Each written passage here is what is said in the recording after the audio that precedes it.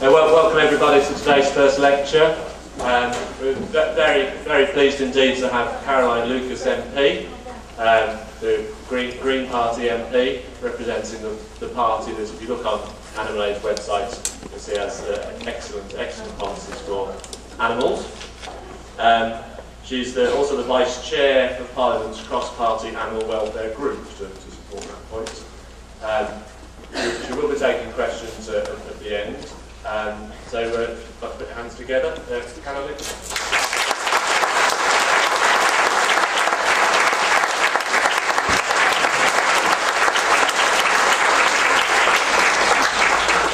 Wow, well, it's amazing to see so many people full in this room and full right throughout this wonderful animal fair. Each time I come it seems to get bigger, so that's just amazing.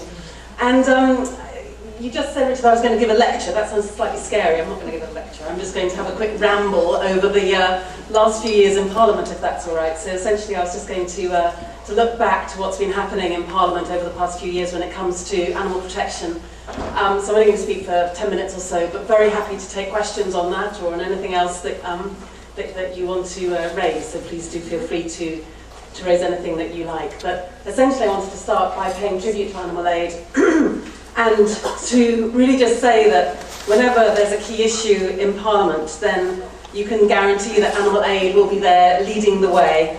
And as supporters, you play a really important part in terms of the contribution that you make to trying to ensure that we can live in a world that is free from animal cruelty. And I just want to say a bit about what I've been trying to do in Parliament to do that very same thing as well. And there have been some really high-profile animal rights campaigns since I was elected in 2010, and perhaps one of the most visible of those has been the fight against badger culling. It's been a battle that's seen those of us on our side deploy the science, the evidence. We've deployed celebrities and big-haired amazing rock stars. We've deployed teams of badger vaccinators and direct action. We've taken to the streets as well as the country lanes in defence of a much-loved iconic species of wildlife. And for their part, the government has deployed, well, they've deployed Owen Paterson. The man, of course, who famously blamed the badgers for moving the goalposts. A statement that underscores his complete lack of understanding of badger anatomy, as well as an almost ideological obsession with doing anything and everything to deny the evidence in front of his own eyes. In Parliament, I was very pleased to be part of the team that secured a major backbench business debate on the government's culling strategy. And in my opening speech I said this, I said today's motion calls on the government to stop their ill-judged, unscientific and deeply unpopular policy of culling, not just for a few months but completely. The motion is about an abandonment of the cull, not just a postponement, and that's why it's so important that today's debate goes ahead. That's what the majority of the public want, it's what the science demands. Public opinion overwhelmingly opposes a badger cull, including in those regions where the pilots are due to take place. And of course, the government is not interested in the science, they're not interested in the evidence, and they're certainly not interested in public opinion. Many of you will know that a majority of MPs did vote for that motion to stop the cull and to implement more sustainable and humane solutions, including both a vaccination programme for badgers and increasingly for cattle as well, along with improved testing and biosecurity. But as I say, the government doesn't care about what MPs think, not even when they're MPs of their own party. They don't care what the public thinks, and they don't care what the scientific experts tell them. And so despite a number of subsequent debates in Parliament, hundreds of parliamentary questions, many absolutely exposing the flawed basis of the culling trials and the spiralling costs, despite that growing public opposition, despite the positive outcomes from Wales, where they're committed to alternatives to culling, despite those early day motions, the questions, axed ministers and much more, the coalition scandalously remains committed to badger culling as a way of controlling bovine TB. We, on the other hand, are committed to continuing to point out why they are so fundamentally wrong, to trying to hold them to account, including over why they fought 2 legal battles to try to avoid independent scrutiny, over why this year they did away with the independent panel which would have allowed peer scrutiny of the culls, presumably because ministers were rather afraid of what peer scrutiny of the culls would show, and over the fact that this year there's been absolutely no attempt to count badgers in the cull areas, either before or after the culls. the time taken for badgers to die an excruciating death was not recorded, and there's been no oversight by independent scientists. Instead, the effectiveness of the culls has been judged on key data collected by the marksmen themselves. Remember that in 2013, just last year, the data that was collected by the marksmen was so unreliable that it was considered completely unusable by the independent expert panel, which is probably another reason that they got rid of the independent expert panel. So I've been trying to hold the government to account too over the decision not to issue any report this year on the so-called humaneness of the culls, meaning that they have no proper means of assessing how quickly the badgers died, despite that being one of DEFRA's stated objectives. And over the numbers of badgers actually culled compared to the targets, as well as on the impact on badger numbers overall, and on bovine TB rates, there is really no government evidence because they've not been measuring it properly. Bovine TB cost the taxpayer £91 million in 2010-11 in the testing, in the slaughter of animals, and in the compensation to farmers. Excuse me. DEFRA warned that that cost could rise to £1 billion over the next decade if the disease is left unchecked. It is undoubtedly a huge problem, but it is even more, that's what makes it even more irresponsible and unfair to gamble, as this government is doing, with farmers' livelihoods and with the future of one of our best-loved wildlife species. We need more and more people to continue to shine a light on the problem and, crucially, on the related issue of animal husbandry.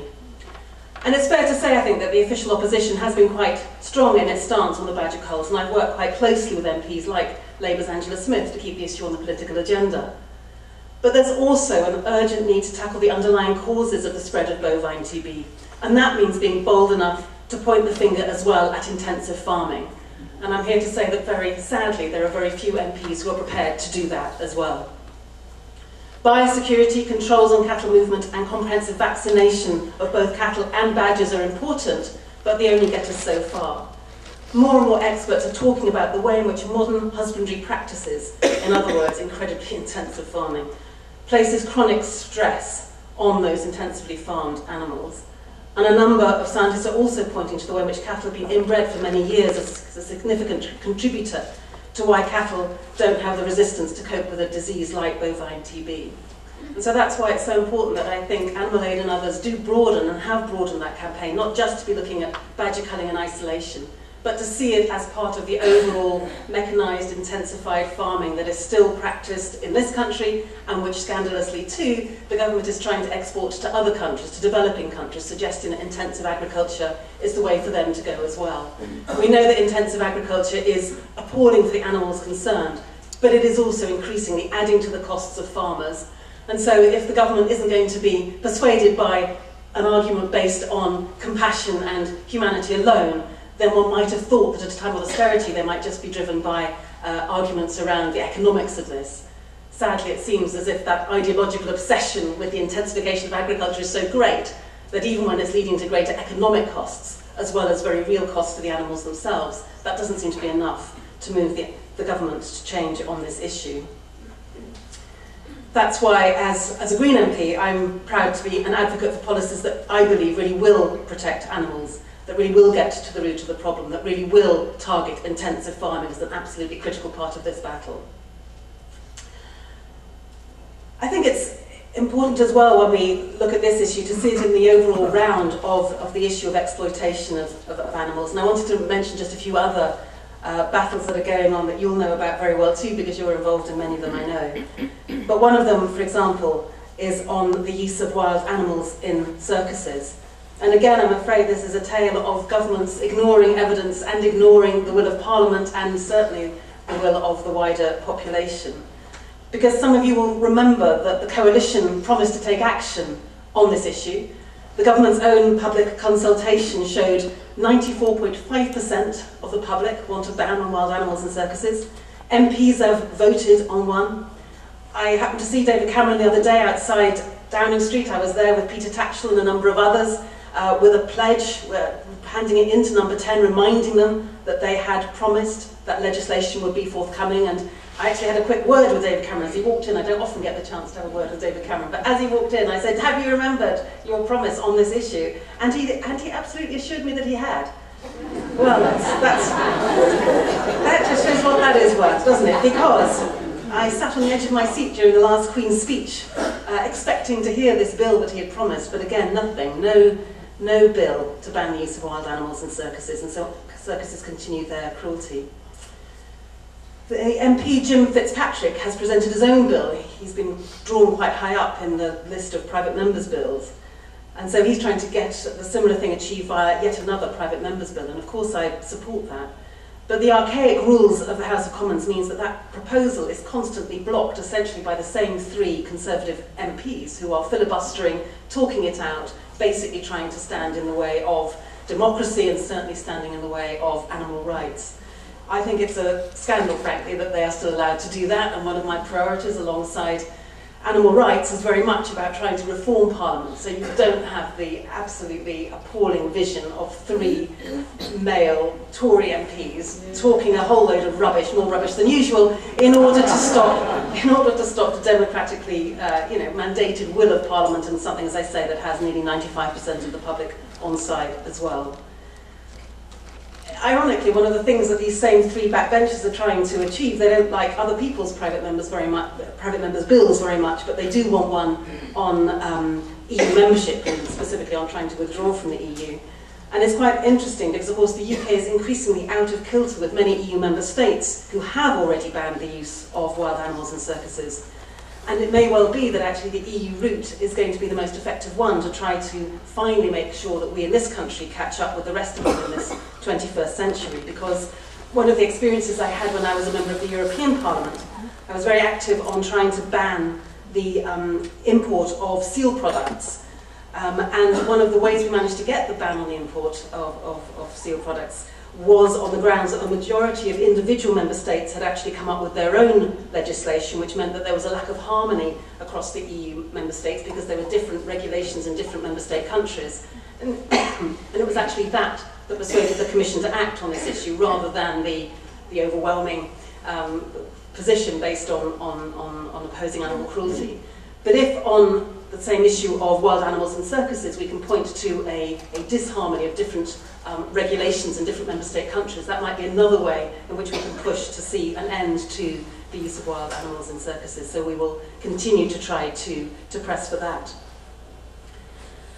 I've talked in some detail about those two examples, but I also wanted to give you a quick flavour of some of the other work that I've been doing in Parliament to help to protect animals. Many of you will have taken part, I know, in protests at ports like Ramsgate, where I've also joined demonstrations against live exports. I was pleased to be one of a cross-party group of MPs that secured a debate that called on the government to change existing legislation and to allow ports like Ramsgate the freedom and the independence to refuse that trade. On animal testing, I've been working hard to hold the government to account over its promise made in the coalition agreement to reduce the number of experiments. And in the European Parliament, I was proud to be part of a group of MEPs who were pushing for a complete end to the use of animal experiments. We've got to keep that on the agenda, even if on the way there are steps to be taken in that direction.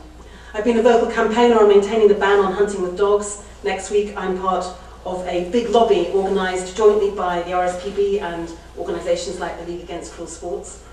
I'll be reaffirming my commitment to strengthening the Hunting Act and making the case for more to be done to enforce the law properly, and also to try to stop cases being taken against animal charities that have had the courage to stand up to the hunters. You'll know that they've been trying to bring organisations like the RSPCA and others to court. We ought to be accusing the hunters of breaking the law, not the animal charities.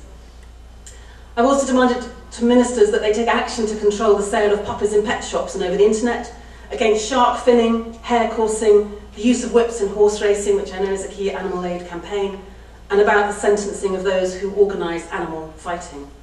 And that's mainly been done through things like letters to the ministers, parliamentary questions, and of course early day motions. And I just wanted to say a word about early day motions, because many of you may well have taken the action of calling on your MPs to sign early day motions, and some of them will tell you that it's a complete waste of time. And some of them will have a policy that they're very proud to say they don't sign early day motions, which seems to me very strange. There's one of the few tools as a backbench MP that you have, and you say, well, I can't be bothered to do that, and I'm not going to sign them. It is true to say that an early day motion does not lead to a debate on the floor of the House, and it's a great shame that they don't. But that doesn't mean to say that they're not useful. If you manage to get 100 or more MPs signed up to an early day motion. That does put pressure on the government, it does force them to respond to it, and it does give you a way of engaging with your MP and asking them to do something. And so if you do have an MP who's chosen to give away one of the few tools they have as a backbencher and say they don't sign EDMs, then ask them to write a letter on the same issue as the EDM. If they don't want to show their support by signing the EDM, they can just write to the Minister making the same point. Because nothing makes me more angry than an MP pretending that they actually support this thing, but then failing to do anything to demonstrate that support. So if you invite them to sign the early day motion, if they don't want to, okay, fine. Well, what else are they going to do to take forward that issue? I don't think we should give up by them just being able to say that it doesn't in itself make a difference. 177 MPs, I'm proud to say, have signed an EDM inspired by Animal Aid's campaign to get CCTV installed in slaughterhouses. Again, that's something that 87% of the public want to see the government act on. And although that's a high level of support, it's a very high level of support actually for an EDM, on its own, it probably won't shift ministers and won't ensure the government starts to feel the weight of that 87% of the public who want action. So we need to be looking at other tools as well. What I've learned from being in the House of Commons is that change happens when a range of different forces come from different angles to try to get the same thing achieved. So the CCTV EDM in Parliament is usefully backed up by sustained pressure on the supermarkets, and that's resulted in every single major supermarket in the UK insisting that their suppliers install independently monitored CCTV cameras in their slaughterhouses. And so huge congratulations to Animal Aid and everyone who's made that possible. Yes, please.